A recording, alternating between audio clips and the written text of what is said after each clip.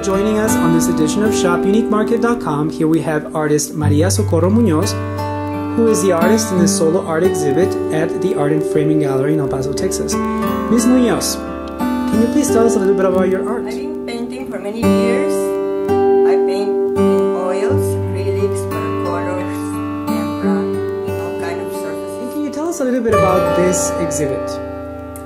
I paint all kind of themes, but in this occasion, I decided to